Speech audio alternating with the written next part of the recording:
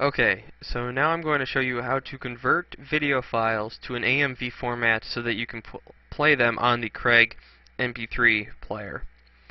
First off, you're going to need an AMV converter, which is the file type, and you can find several of these. Just Google for AMV converter, and Soft29 has a page of them, and we're going to be using the one at the bottom of the list.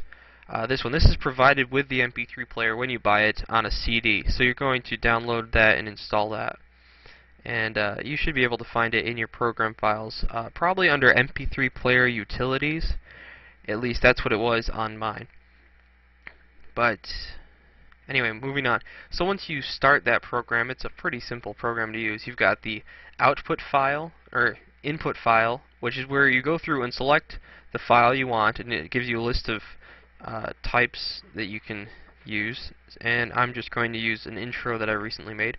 It's got an output file where you're going to put this, and I'm just going to store this on my desktop. It's got the start time, end time, R time, T time. I'm not sure where those are. Anyway, but then you can go ahead and select the video and play it, and here it is on the little screen here. And you see it's a pretty simple intro. It's got sparks falling and the glowing logo and stuff, but that took forever to render because of the lights. But anyway, that's not about After Effects. Once the video is stopped, you can go into this gear here. If you click on that, it will bring up a settings box, and in here you can change the screen width and height.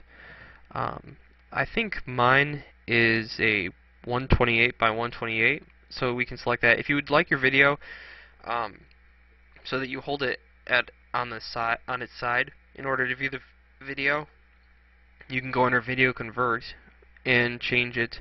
You can make it upside down, you can make it left, or clockwise right, clockwise left, so on and so forth. And then it's got the audio settings and stuff. And there's also a skin. You can change that if you want, but there's only 2 options, so it's not really that big a deal. But once you pick what you want, select the song, and just hit this button here, which is to begin. And here's your progress bar. And it's even got this nifty little camera icon of the actual file itself. It's cute, isn't it? And it's also set up to play the video upon completion of the conversion. And there we go. And as you can see, it made it very small because it is a very small size screen. The Craig screen is only like a 1.5 inch screen, which is ridiculous because the model I have, it's got a lot more room. It could easily be a 1.8 inch, more like an iPod. But, you know, what do you expect for $25? Anyway, like I said, I rarely play video on there, but once it's done, just go ahead and close that, and then just go into your file, or not music, go under the movies folder, and just drag and drop it onto there.